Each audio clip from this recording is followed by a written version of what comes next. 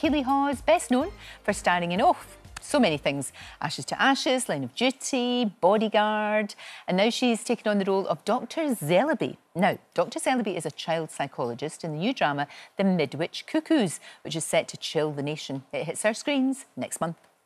Keeley Hawes joins me now. So creepy and unsettling. I loved the book. I remember reading the book as a kid and then seeing the movie with George Sanders. Amazing. This is a different take on it, though, because you're playing the character that he played. They've changed it, so it's a woman, and I think it's all the better for it. Oh, thank you. Thank you very much. Our version is very different. You know, it's a modern take, and David Farr's done a brilliant job. I mean, I read it, and actually, because I didn't know the story, it was just an amazing surprise to me. I was like, this is really weird, really creepy, and who doesn't love a, you know, creepy kids show? You're used to playing really, really interesting, strong women, but I don't know, there's just something special about this one. Yes, yeah, and she's slightly different from the other women in Midwich. Susanna Zellaby, who I play, is a child psychologist, so she knows lots of the mothers in the town already. She deals, her patients are the children of Midwich. And she moved to Midwich when her daughter was quite young, from London.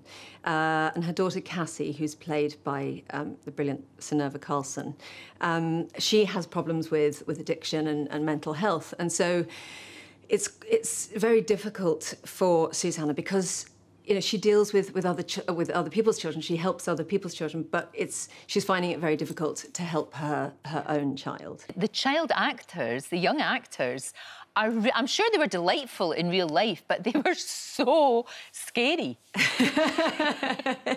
They were absolutely brilliant. And our costume and makeup departments, I think, have done a phenomenal job, because in our version, the children don't all look identical, like they did in the original. They all sort of have their own personalities and they're kind of heightened versions of children of that age. But in order to create a sort of unison amongst them, they're all wearing tiny pairs of false teeth, because at the ages of the children that we were using,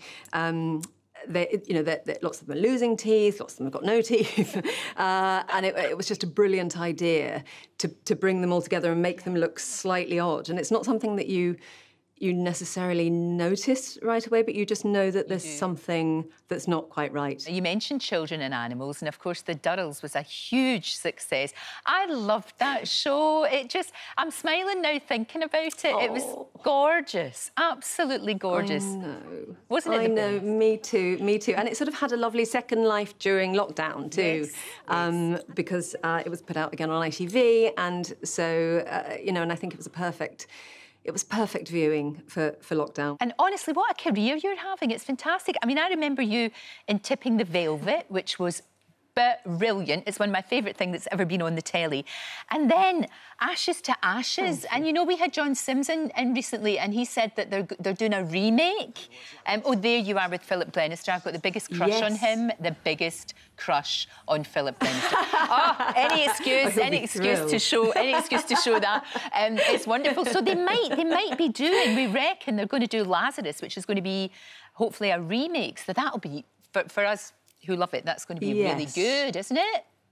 Yes, or a sequel or something. I think so. I mean, I can't wait to see it. I think for me, the character of Alex Drake, her story came to a very definite end. It did, yes. So I'm not sure it would make sense for me to be involved, but I'm very excited to see those two back in action. Do you know what? Talking about amazing shows that you were in, Line of Duty, my goodness me, you were so good in that. You were unrecognisable. I mean, I didn't realise it was you for a while.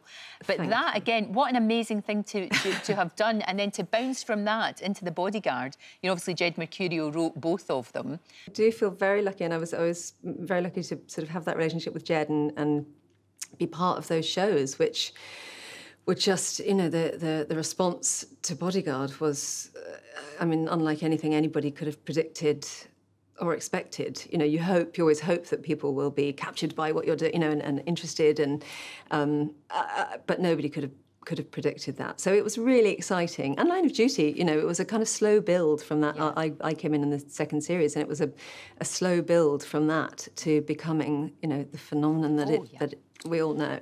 Your gorgeous husband, Matthew, who I have to say is playing a blinder in Succession as Tom. He's so ghastly that he's brilliant. You cannot stop watching it when he's on the screen. Isn't he fantastic?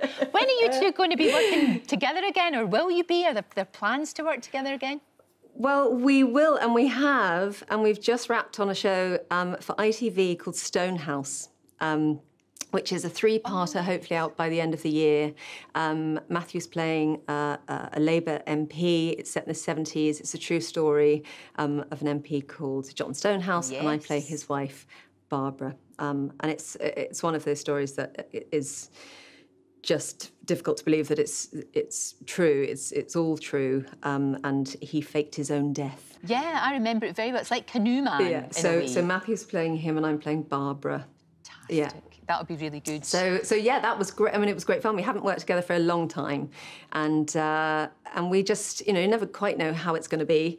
And it was great. We just had a ball. And Matthew looks completely different. I mean, it's a real physical transformation. So it was sort of easier than I thought. You know, if he'd looked more like himself, it might have been more difficult in a way, or if it's a modern piece, but actually his eye colour is different. He's got fake teeth in, he's got facial hair, he's got wigs.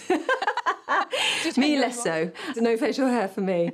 But it's great fun. It's great fun. I can't wait for people to see it. Oh, that'll be fantastic. Thank you so much for talking to me this morning. It was a pleasure talking to you. And the Midwich Cuckoos starts on Sky Max, and now on the 2nd of June. Don't forget, you can watch full episodes of Lorraine on the ITV Hub, and all the best clips, compilations and playlists right here on our channel. Just subscribe now and you'll never miss an upload. Click here to watch another video similar to this one, or click here to head to our channel's homepage to explore all of our exciting videos.